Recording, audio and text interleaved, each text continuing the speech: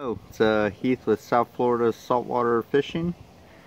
What I'm going to do right now is we're going to make a short video on how to rig up for fishing for yellowtail, which, like I've said before, is it's my favorite type of fishing. It's simple, provides food, and it's fun. Once I'm able to get out on the water, I'll actually show you a little bit more in depth of how to use what I'm going to do, but for now we're kind of stuck here due to technical difficulties. So regardless, I'll show you the two. I use jigs when I'm fishing for yellowtail. One is my hookup lures, little boxing glove, 1/8 ounce. The other one's yellowtail candy.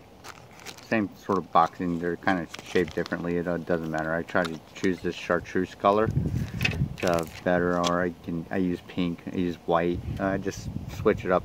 Depends upon the day of who's eating what. It doesn't matter. Again, they're 1/8 ounce. When you're going for yellowtail, you want to use as light of a weight as you can. You don't want to. You want to throw your bait in and have it sort of float down to the bottom as if somebody threw a piece of bait overboard. If it skyrockets down, you tend to pick up bottom feeders like grunts, blue runners, and stuff that you might not be targeting exactly. So what I'll do is I'll start out with a jig, 1/8 ounce. This is the one from Hookup Lures. You can get these at Bass Pro Shops. Come in a package of 5, 1/8 ounce. And then I'm going to take I got a 1/0 hook here. You can use anything, Eagle Claw, Mustad, whatever your favorite brand is. VMC if you feel like paying $5 for a hook. I don't know, whatever you want to. These are Mustad 1/0s. Basic hook. It's not a live bait line. There's nothing here. It's plain and simple. So the first thing I'll do is I'll take it and I'm going to open up my eye so I can slip it onto the jig. So I take a pair of wire cutters. Now put it right at the open end of my hook, and see how I've opened up the eye there? Now I'm going to take my jig and I will insert it so that there. Now this is the way that I like the yellowtail, is with small double hook setup. Then you can take this back side of your wire cutters and sort of repinch your hook closed so that it clamps on and it won't come loose. And there you go. Now it's not going to slip off, and that sort of I do this sort of rig just so that it kind of ensures a hookup. Small yellowtail jig hookup. This is the way I do it. Lots of folks just use the jig. Me, I put the second one on just to ensure what I'm going for. Also, you know, lots of times you'll reel up. Fish will strip your bait off, you reel it up fast, you end up with a Cero, mackerel, or a small king, or anything if you're in that, you know, 78, 90 water depth range. And you know, this will kind of prevent a cutoff. Sometimes you get cut off, sometimes you don't, but this is my go-to yellowtail jig. That's what it looks like. Okay, now next thing I do is my Momoy. If you've seen these other videos that I've posted, I'll take Momoy 12-pound test. I'm going to tie a spider hitch. First thing I'll do, spider hitch. So I've got my loop. I'm going to tie a spider hitch.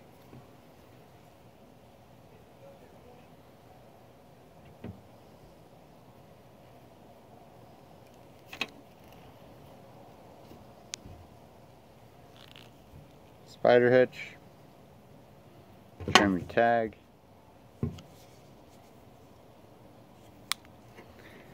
Now I'm going to go for the Cigar Red Label 20-pound fluorocarbon. I'm not going to use what I would normally use, just for video's sake. I don't feel like killing all my fluorocarbon.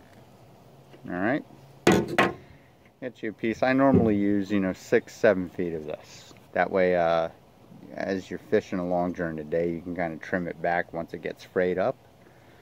regardless, for right now I'm using about 3 feet just for the video's sake. Again, spider hitch is right here in this hand. The loop, pull it tight so you find the center of your loop, and then you're going to tie a no-name knot on the spider hitch. You're going to work your way back up towards the spider hitch knot itself.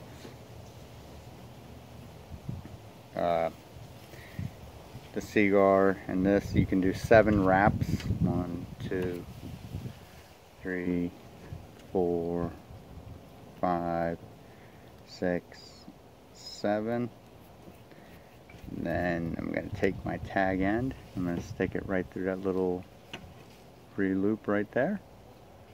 Hold it and start to cinch down on it.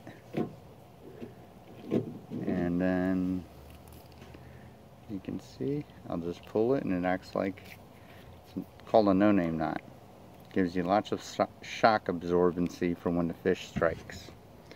So again, here, right here, spider hitch, the loop, tied onto the no-name knot right here.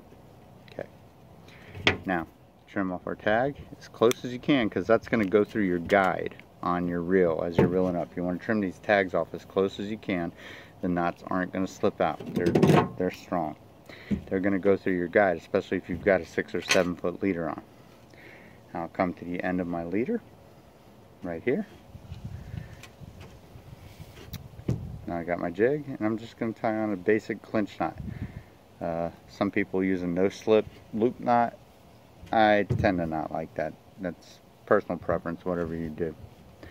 So here we go. Got my loop. I'm just going to tie a basic clinch knot on there. I'll use 6 wraps. There's really no way to tell how many wraps you can use when you're doing a clinch knot. I'd say the stiffer the line, the heavier the pound test, the less wraps you have to do. So with my 20-pound cigar fluorocarbon, I do 6 wraps. 1, 2, 3, 4, 5, 6. Then I'll come back through my little loop.